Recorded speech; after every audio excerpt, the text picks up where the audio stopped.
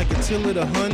I came here to conquer. Lanes bring the beef, I tell them no donker. They wanna play games, I shock them like Blanca. They still rudimentary, I'm tough like Tonka. And let me get this off my chest. I'm hearing going nowhere, so haters take a rest. Ain't nothing handed, just working hard, sweating. You can take that to the bank. I know I did bet. What's good, everyone? We're back with another video, and before we get started, once again give some love to WOC. They're going to have some really big announcements very soon, and actually I have one myself to make at the end of this video. Also, if you can, help me with the algorithm by dropping a like on the video, commenting if you feel like it, and of course subscribing if you're not, and sharing with a friend. Without any more delay, let's get started. So we're actually going to pick up where we left off on one of the subjects that I said I was going to go into more. So we're going to talk about responsibility, and not just responsibility and losses either. We're actually going to talk about overall responsibility in gameplay. Now, as you know, generally when we do this kind of thing, it applies to not just gaming or fighting games, but life in general. So one of the few things anybody ever wants to hear is critique on their gameplay. A lot of times because maybe in your head you may understand some of the mistakes you make, but also nobody ever wants to hear that they did something wrong or badly. Perfect example, just a few weeks ago I made a video on being random. Now, as I've said before, being random isn't necessarily a bad thing. It can help you out at certain times, because there are times where you need to do something that you don't expect because your opponent may not expect it. And if that's your reasoning, fine, at least you had somewhat of a reason to do it. But then there are other times where people may quite literally just not have a reasoning for doing what they do. I've helped train people who kind of just throw out moves in hope that they, I don't know, actually get something done, but they don't do anything with the information. So again, when you call somebody out on that, not necessarily in a bad way, especially if you're coaching them, please try not to hurt their feelings. I understand some coaches are tough, but try to be reasonable with them if they're reasonable as well. Just a side note. But when you call somebody out on that, most people don't take it very well. A lot of people also tend to come up with excuses as to why they lost, and then there are other people who understand why they lost and kind of just manifest it themselves, so that way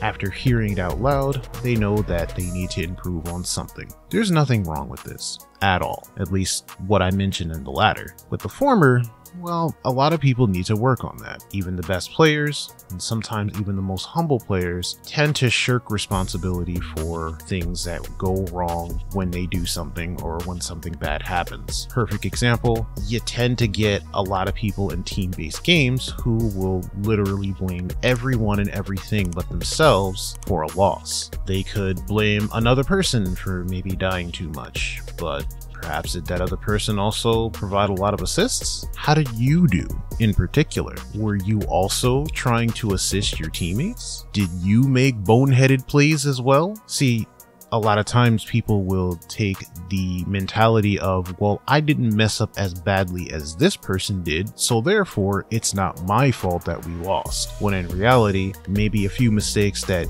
you could have improved upon may have been the tipping scale for perhaps a team victory. All in all, you want to make sure that you take a good chunk of responsibility for the actions that led to a loss, or perhaps maybe just a bad situation, and also give your opponent a little bit of credit too, because sure, maybe you made a mistake, but they also capitalized on it, which means that they can't be all that bad, can they? The other thing, stop taking criticism so seriously. And what I mean by that is, if somebody calls you random and you know you did something random, own up to it. If you actually had a plan on what you did, own up to it. Hey, explain yourself as far as that's concerned. I've mentioned this in the past. A lot of times the difference between whether a person is random or genius is the explanation behind it. And guess what? Sometimes people don't have the luxury afforded to them for others to make the explanation for them. And sometimes people kind of just go along with it because somebody else explained it. In the end, you're gonna have to give your opponent some kind of credit. Either you lost or something in that match happened. Now, if you're losing and and your opponent is calling you random, guess what? There's probably something in there that maybe you don't want to admit, but you're probably a little bit random. And of course, last but not least, please make sure you go over your own footage. It's just a part of taking responsibility. One of the hardest things to do is to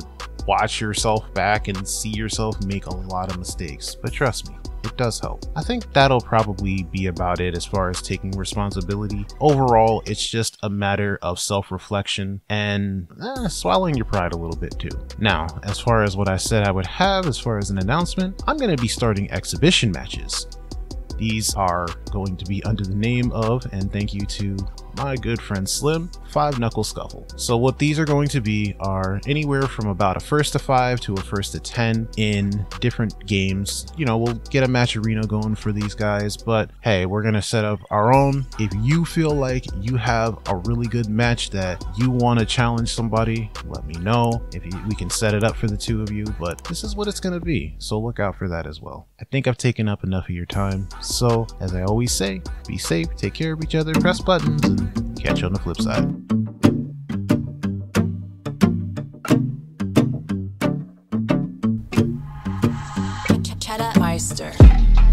Let me tell you what she like. Me. Let me tell you what she like. Singing cheese. Let me tell you what she like. So sweet. Let me tell you what she like on me. Let me tell you what she like. Me.